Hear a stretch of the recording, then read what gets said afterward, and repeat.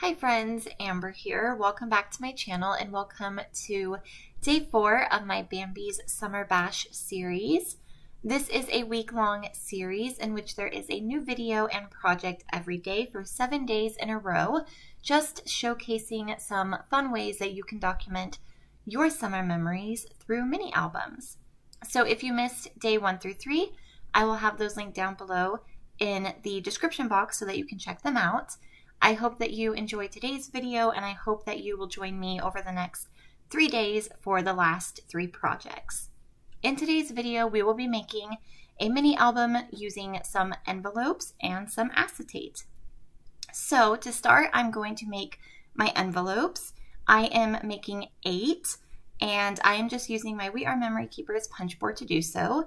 I am making my envelopes in the smallest size on the punch board. So they measure 2 inches by 3.5. They are the gift card size. So if you don't have the We Are Memory Keepers punch board, you have those measurements. You can use a cut file, or you can use a template online or buy some from the store. But those are the measurements you will need for this specific album. So I am just going to continue on with the process of making 8 of these. I am using the Wonders collection from Paige Evans in case you are curious. I think it's so pretty and the colors are so perfect for summer. So I tried to make sure I used a bunch of fun summery collections for this series since it is all about summer. So I'm still just punching through all of these, and I am going to round the corners as well, just for a nice, clean, finished look for all of my envelopes. And then it's going to be time to assemble the base. So for the base, I'm using a piece of acetate, and just to decorate that acetate up a little bit, I am also using a strip of paper. This is optional. I just wanted to kind of give the acetate a bit more character. So I am going to show you real quick here briefly just the strip of paper on the acetate, and then I'm going to go off camera and stitch that strip of paper in place, and then I will move on to the scoring and folding and assembly. And here is that strip of paper. It measures 1 inch by 12 inches, and my piece of acetate measures 3 by 12 inches. So I just stitched that, and now I'm going to do some scoring. So my first score mark is going to be at 1.5 inches. The next one is at 2 3/4 inch. The next is at 6 3/4 inch. And the last score mark is at 8 inches. You can see that I am really scoring this. Acetate is kind of harder to score through, so I went over those lines a few times each. And now it's time to assemble the whole project together. So first I'm going to adhere all of my envelopes together so that they are ready to go. So I'm showing you here how I'm doing 2 of them. And then it's time to fold up on all of the score lines of our acetate of the base of our album. So I am being very careful when I'm doing this because acetate does kind of have a mind of its own, and it likes to fold any which way that it wants to. So that is what the base looks like for now. And now we are going to assemble our envelopes together. Here I'm just trying to decide which pattern I want to kind of peek through the cover of the base. And now I have these strips of paper. These measure 2 inches by 1/2 inch, and I am going to take 2 of them and just use them to adhere 2 envelopes together.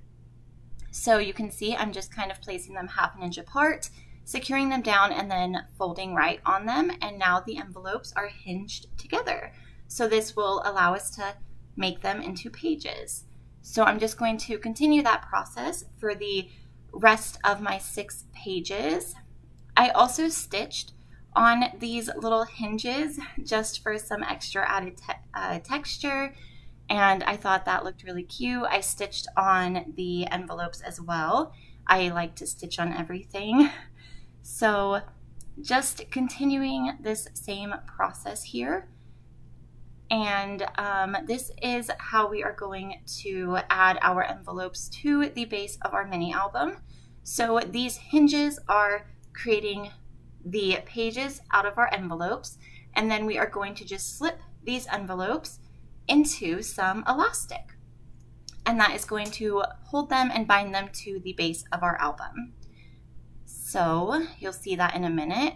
I'm going to grab some plain white elastic thread that I bought from Amazon, and I'm going to just tie 4 pieces of it around the spine of my album. So this is the outer left spine of the album. We do have 2, a left and a right. It's the outer left.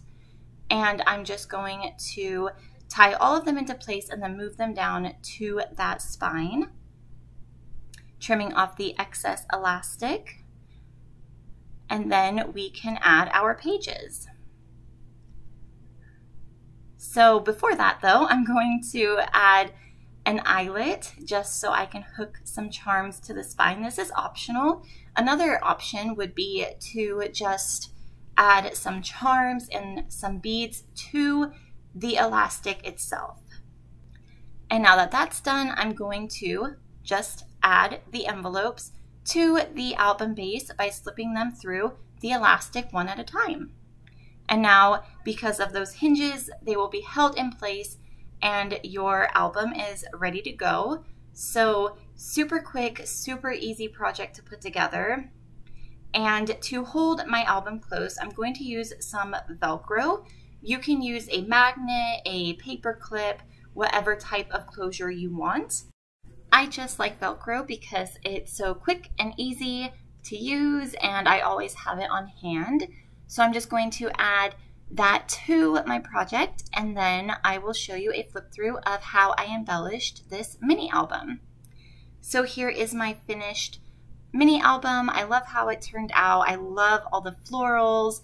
I think it's so pretty and so fun.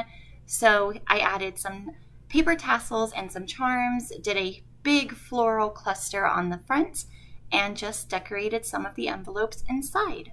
So thank you guys so much for tuning in to today's video. I hope that you enjoyed it and feel inspired to create an album like this. I will see you tomorrow for day 5 of this series, which is a very special video, so be sure to tune in for that. And I hope that you guys have a great day. Take care and happy crafting. Bye.